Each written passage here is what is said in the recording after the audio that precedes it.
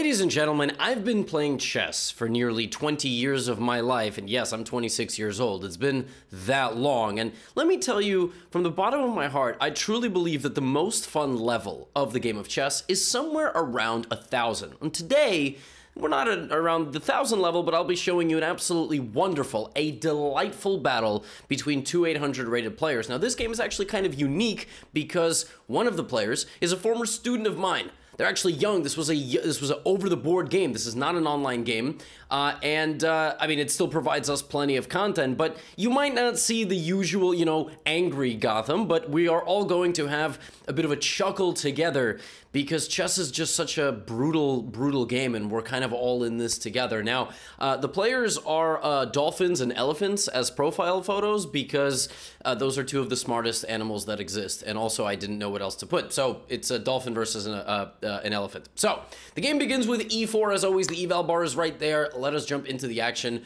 Black begins with d5. So the Scandinavian defense, or potentially e takes d5 and knight f6. So trying to recapture in the center with the knight. Now, if you have my Gotham Gambits repertoire with black, this is actually what I recommend in that repertoire. But actually, my former student, who's currently being coached by a good friend of mine, is actually playing with the white pieces. So the scrappy 750 playing some crazy stuff here. In general, when you don't know what to do in an opening, it's good to just develop to the center of the board. So this is great. Everything is wonderful so far. Now here, black plays the first confusing move of the opening, which is knight back to f6. I don't really know why black decided to voluntarily retreat for no reason. When in doubt, you should just develop all the other pieces. You don't really need to go backwards. So I like what white is doing here. Good development so far. And now we have knight c6. And here, white should just take the center with the pawn and castle. I mean, white does not have to do anything too crazy, but, white plays knight g5. And that move makes sense. It's not the best move, but it makes sense because you see that you can go for this. And logically, if black plays e6 blocking in this bishop, then you feel like you've actually won a little bit of a moral victory. But here, black plays the move bishop e6, which is it's a terrible move. It's just not a good move at all because there's two attackers on that square. So black said, rather than block my bishop in, I'm just going to kill it. It just deserves to die a very painful death. Bishop to e6 is just no good. And now the question is, what should white take with? What does white want to preserve? It's kind of interchangeable. It's very tough to tell. I would probably want my knight to end up on that square afterward, and the player agrees with me. So, okay, kind of interesting. Now, you're attacking the queen, so the queen will probably come up here. And the best move here by white is to keep the knight there. That's very hard to do. Just playing a defensive move, making sure that the knight just is a nuisance. Do not take on f8. That is a horrible decision because that bishop sucks and this knight is priceless. And because this knight is so good, white chooses to back up and preserve it. The problem is that now, even though white is up a pawn, the second that white goes backwards and black gets an opportunity to consolidate their position by castling, black is going to take over the initiative. So we're not in the blunderland yet. We will get a one-way ticket there very soon, but this is considered a massive mistake by the engine because the engine sees that you can play something like queen e2, and black is in severe trouble because black just can't castle. And if black plays something like knight d8, trying to trade knights, at that point you can take, and black will lose the right to castle probably, or take with the queen and allow this check on the king and the pawn.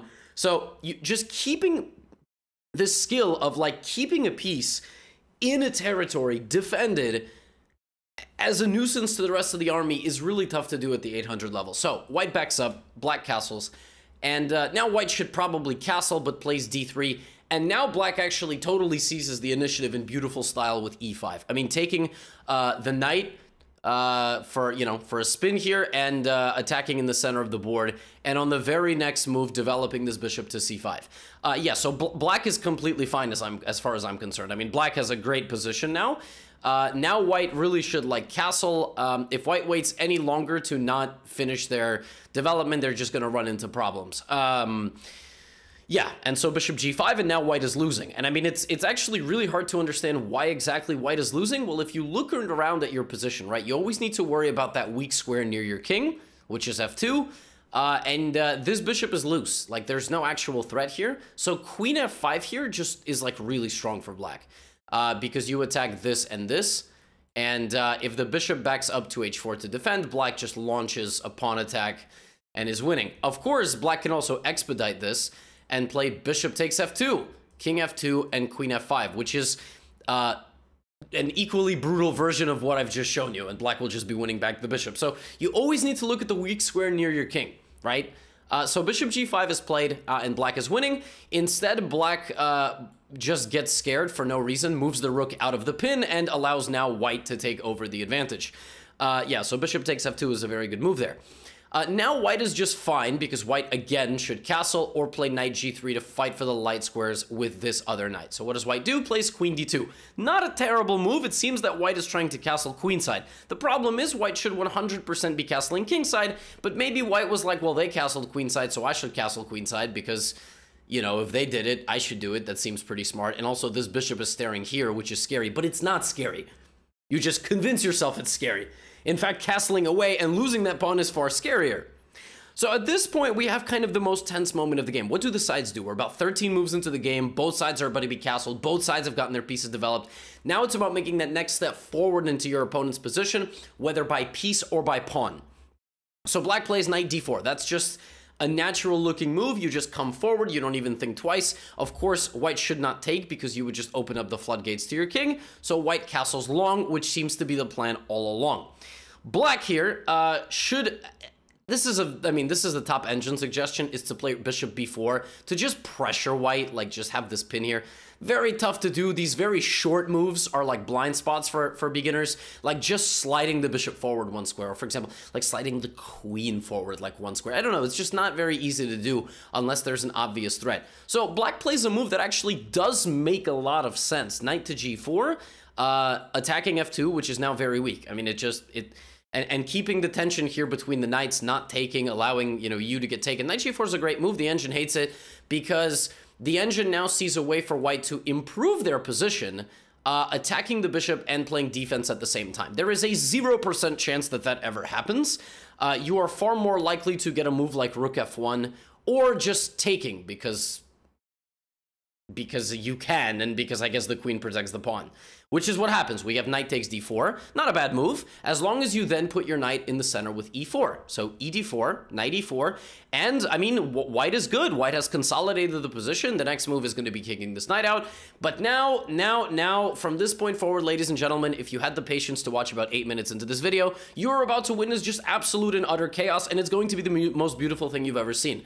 So, queen to d5. First thing you do when this queen comes here, is there a threat? Not really, but is there a threat? Yes, absolutely. Queen takes a2 is a massive threat.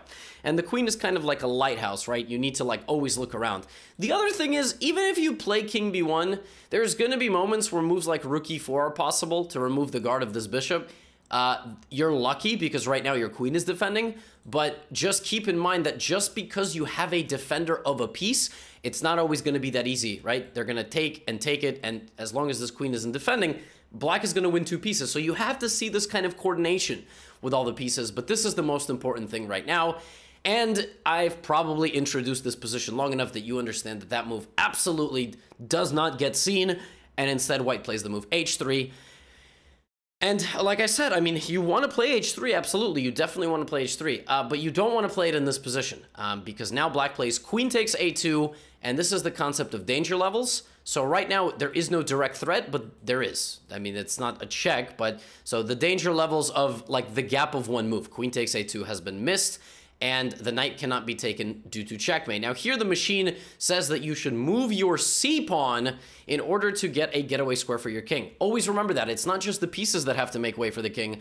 It's also the pawns that can make some space for the king. So you should play c3. And then if pawn takes, you can take with the queen and kind of run up. The problem is white plays queen e2, and now the game is completely lost. And, you know, this is one of the reasons I wanted to feature this game, because as completely insane as the eval bar is about to go for the duration of this game, a lot of these moves look very natural and are not that simple to just refute. But the engine will be like, oh, blunder! So why is queen e2 losing? Queen e2 is losing because even though your king gets here, it never gets here.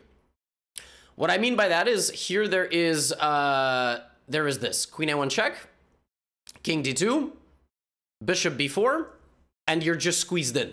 So you play c3, but when you play c3, my queen arrives on the b2 square either now or after we do this. And I mean, you're just getting blasted. Like, you have no escape. If you take, what happens is I check you and then I win your queen. So the problem is that you ended up putting your queen on the same file as the enemy rook, which is just going to take you at some convenient moment. But black has to see all that. That's not easy to see. And if queen b2, maybe this king runs away. And I mean, maybe the game goes on and maybe 2 moves later, black hangs the knight because it's just hanging, right? So black is just leaving the knight to hang to attack the king. It's not so easy.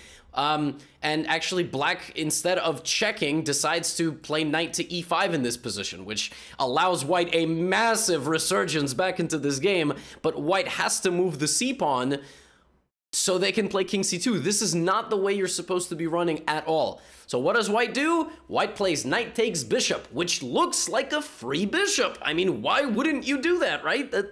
It just looks like a free bishop. However, it's not, because in this position there is queen to a1 check.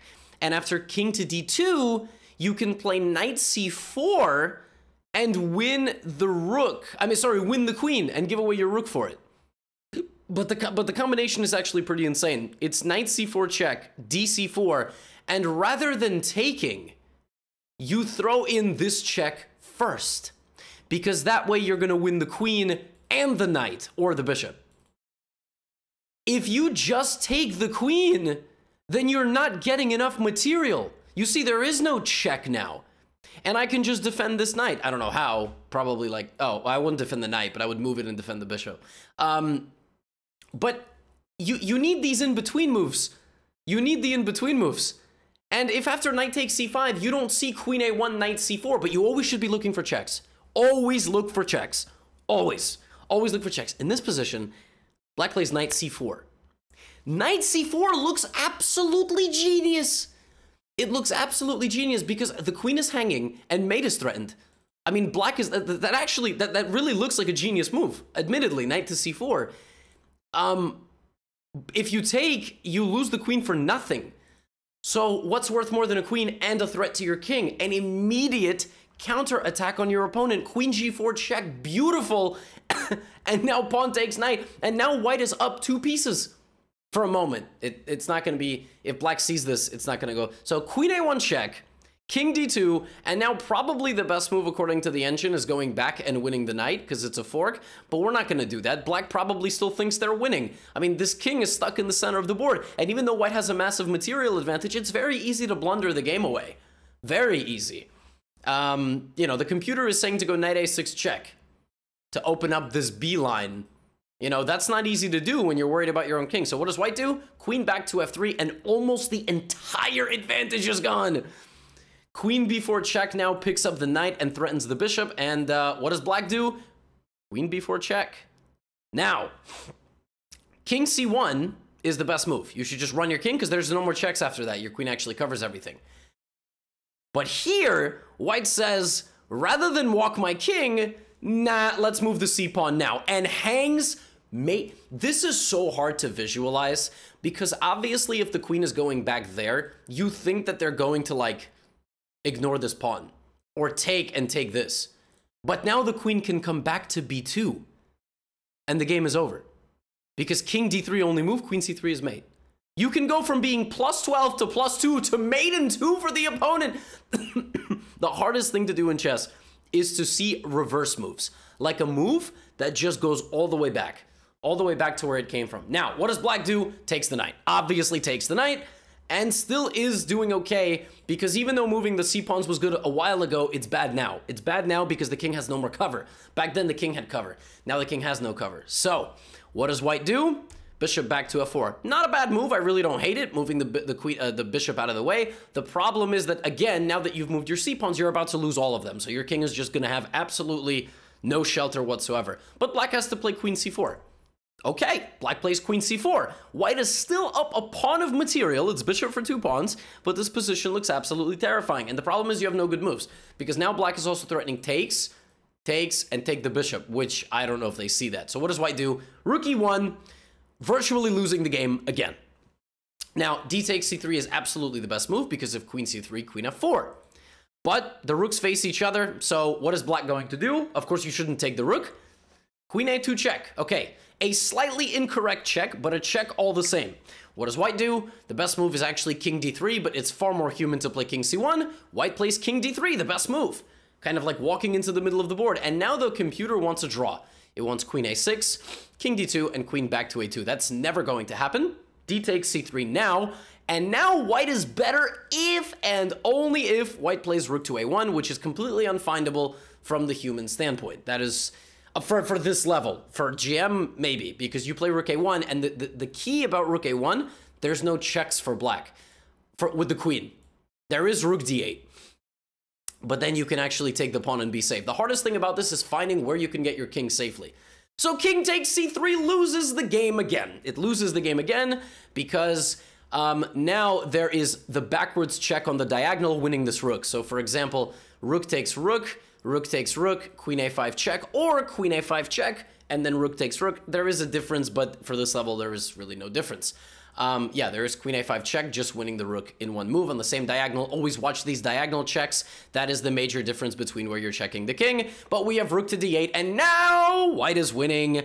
White is winning if and only if white finds bishop takes c7 check, which is obviously never going to happen. The point of bishop takes c7 is that if the king takes on c7, now the king is on the 7th rank, and the rook goes to do the damage. That is really hard to see in a game. That is actually one of the reasons why you do tactics, to find moments like this in games. But in games, no one tells you there's a tactic, right? So you have to look at the most forcing moves, and the most forcing move, one of the most forcing moves, is to force the king out and then laser beam it on the 7th rank. Very hard to see. Understandable it was missed, queen g3, and now it's back to a draw because even though there is this, the rook has been moved and the rook is not hanging. So, queen a3 check, king to c...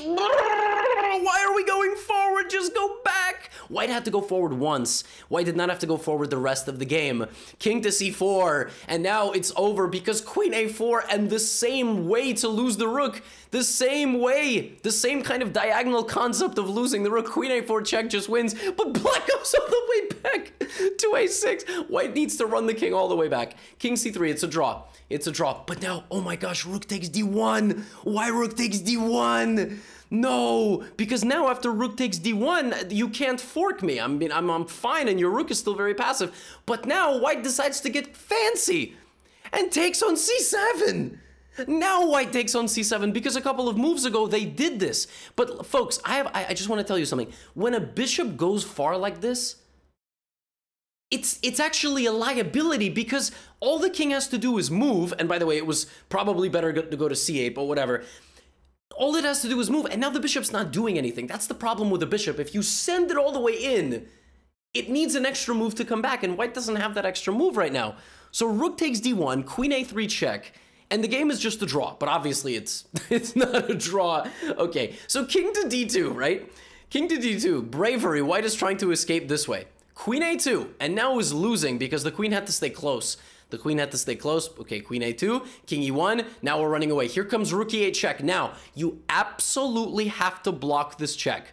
You have to block this check, but white's game plan was to run the king, right? So naturally, white is going to keep running the king and lose the game again to queen e2 and taking of the rook. Queen e2 gets in the king's face and wins the rook, and black doesn't see it, instead opting to go backwards and allowing the king to complete its journey to the complete opposite side of the board where it probably should have castled many, many moons ago. Now black is like, crap, I'm out of checks, so I'm just going to slide my queen over one square. What does white do? White should bring this bishop back, put it on a square it can never be taken, pick up a few pawns, trade rooks, and either deliver a mate or promote a pawn. That is how white is going to win this game. I don't hate it. All right, we trade the rooks immediately. I don't hate it. Now, all you have to do is not blunder a faraway check with your king and your bishop. Queen a4, black is going to set that up. White blunders it immediately. Queen to d1 check now wins the bishop, and it's just a pandemonium of an endgame. Black doesn't see it. Black thinks that they're getting mated, so they decide to go like this. Good move here is bishop b6, completely covering any sort of escape, or bishop c7, trying to glue the king in with the queen and the bishop. White does this first. I don't hate it. King runs out. Queen c5 check. b6, b6, b6, and it must be over. It must be over, right? Because bishop takes b6, queen c7, queen a7. Now, white could have done this in a few ways. Bishop c7 was also good. Black here is already in serious trouble because they didn't take their opportunity. So b6 played, and now do we have bishop b6? Sometimes it's better to take with the piece that's worth less because you can coordinate them. Yes! And now we're in the clear. Queen c7 and queen a7, and white, the Galaxy Brain 880, survives a brutal king attack, walks their king to the opposite side of the board in a sign of true bravery. And despite 11 blunders by white according to the engine, and 8 of them for the black pieces, a combined 36 either inaccuracies or mistakes according to the brutalchess.com review, white wins.